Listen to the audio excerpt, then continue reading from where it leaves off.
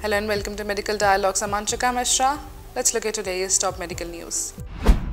Study reveals risk factors for long COVID. Early in the pandemic, many people who had SARS-CoV-2 infection or COVID-19 began to repeat that they couldn't get rid of their symptom even after a month or more, unusually long for a viral infection of upper respiratory tract, or developed new persistent symptoms soon after the infection cleared. Although it's still not clear what causes post-COVID-19 conditions or long COVID, a new study by researchers at Columbia University published in JAMA Network Open confirmed the high burden of long COVID and sheds light on who's at the greatest risk. The study involved over 4,700 participants from the Collaborative Cohort of Cohorts for COVID-19 research who were asked to report their time of recovery after infection with SARS-CoV-2. The study found that between 2020 and early 2023, the median recovery time after SARS-CoV-2 infection was 20 days, and more than 1 in 5 adults did not recover within 3 months. Are you also aspiring to excel in medical journalism and delve into the intricacies of health and medical reporting? Explore our comprehensive course on medical and health journalism available at the Medical Dialogues Academy. Learn from industry experts who possesses in-depth knowledge and experience in this field. For further details, scan the QR code provided or access the link in the description box below.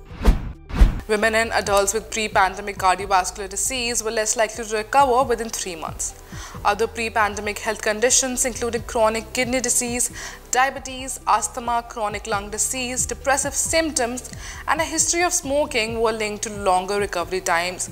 But these associations were no longer significant after accounting for sex, cardiovascular disease, vaccination, and variant exposure. The study also found that people with a milder infection, including those who were vaccinated against SARS-CoV-2 and those who were infected with an Omicron variant, were more likely to recover quickly. Recovery time was similar for subsequent infections. Although studies have suggested that many patients with long COVID experienced mental health challenges, we did not find that depressive symptoms prior to SARS-CoV-2 infection was a major risk factor for long COVID. Our study clearly establishes that long COVID posed a substantial personal and societal burden. Cells also know. By identifying who was likely to have experienced a lengthy recovery, we have a better understanding of who should be involved in ongoing studies of how to lessen or prevent the long-term effects of SARS-CoV-2 infection, said the authors.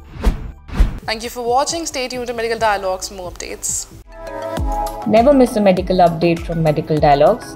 Like, subscribe, and press the bell icon.